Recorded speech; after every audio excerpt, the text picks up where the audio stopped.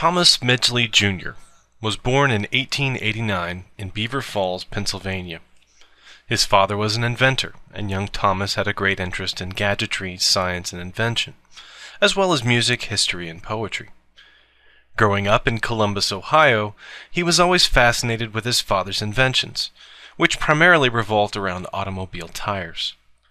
Determined to follow in his father's footsteps as an inventor, Midgley graduated from Cornell University in 1911 with a degree in mechanical engineering. Following a brief year of working on the design of cash registers, he joined his father in developing car tires and auto parts. After a lack of financial success on his own, he joined Dayton Engineering Laboratories Company, which would later be acquired by General Motors. This was 1916. Midgley was 27. One problem at the time was that of engine knock. This was a loud noise made by the engine that indicated a loss of power from too rapid ignition of fuel. Midgley and colleagues were brainstorming and came up with the idea of dyeing the fuel red so that it would absorb more radiant heat. The only red dye they had on hand was iodine. To their surprise, the addition of only a small percentage iodine almost completely eliminated the knocking problem. This was serendipity because the iodine, not its color, was responsible for the change. The iodine was altering the octane level of the gasoline fuel, allowing for the more desirable high compression ratios to be used, without the loss of power from knocking. Experimentation showed that the most effective fuel additive to increase octane rating was a formulation of organic lead called tetraethyl lead, or TEL. The lead, along with a pink-tinted bromo and chloroethane mixture, were added to the fuel. This mixture, simply called ethyl, can still be found in high-octane aviation fuel, and in a few countries around the world. However, from the very beginning, the toxicity of the lead was noticed. 17 workers at the plant that made the organic lead compound died from lead poisoning. But it wouldn't be until the early 1950s that the full impact of leaded gasoline would be felt. Claire Patterson, trying to solve the problem of the age of the Earth, found that atmospheric lead isotopes in his ice core samples were incredibly high in the last few decades. He was able to very accurately date the increase to the adoption of ethyl, and the EPA launched an investigation, which ultimately led to the banning of leaded gasoline in virtually every country on Earth, even China, which switched over in 2001. But Midgley still had more to contribute. After ethyl had been successfully made and sold around the world, he turned his attention to the development of better refrigerant, one that would be safe, non-flammable, and free of toxicity. He quickly found one that fit the bill: dichloro-difluoromethane, the first commercial chlorofluorocarbon, Freon.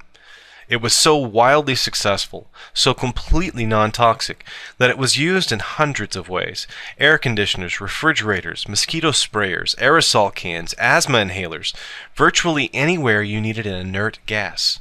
It was a fantastically successful product. In 1941, the American Chemical Society gave Midgley its highest award, the Priestley Medal, and followed up with the Willard Gibbs Medal in 1942. He also held 2 honorary degrees and was elected to the National Academy of Sciences. In 1944, he was president and chairman of the American Chemical Society. It wouldn't be until 1973 when chemist Frank Rowland and Mario Molina noticed the impact that all those inert CFC molecules were having on our protective ozone layer. A year later, those scientists were called to testify before Congress, and by 1982, CFCs were starting to be banned internationally, and the world reacted in horror to pictures from space showing gaping holes in our atmosphere's protective layer. Tom Midgley wouldn't be around to see the results of his work. In 1940, at the age of 51, he contracted polio and was severely disabled. Being largely bedbound, he devised an ingenious system of pulleys and cables to assist his movement in and out of bed.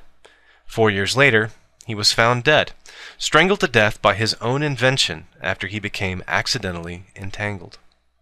We might see this as a fitting end for a man who made both great and terrible contributions to the field of engineering and innovation. His most ingenious innovations often had the most horrifying outcomes. To give an example, Midgley had soft bits of metal sprayed into his eye by a blown-out spark plug during his work on airplane fuel additives. He ingeniously devised a solution. When his doctor was unable to remove the pieces, he soaked his eye frequently in pure mercury and floated out the metal pieces. Another example, in order to assuage rumors that his lead gas additive was dangerous, he performed a demonstration for the press. He poured ethyl over his hands, and he held it under his nose for 60 seconds.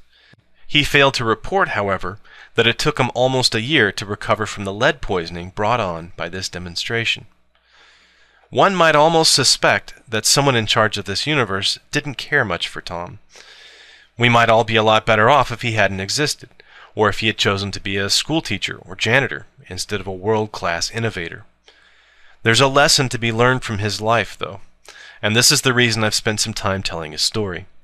It has to do with not knowing the outcomes of our own actions. I'd like to leave it open for you to discuss in the comments section. Was it purely epic bad luck, or was there something wrong with Midgley's devotion to progress and innovation that we can learn from? Was it his fault that his contributions ended up being so harmful? I look forward to your responses, and thanks for watching.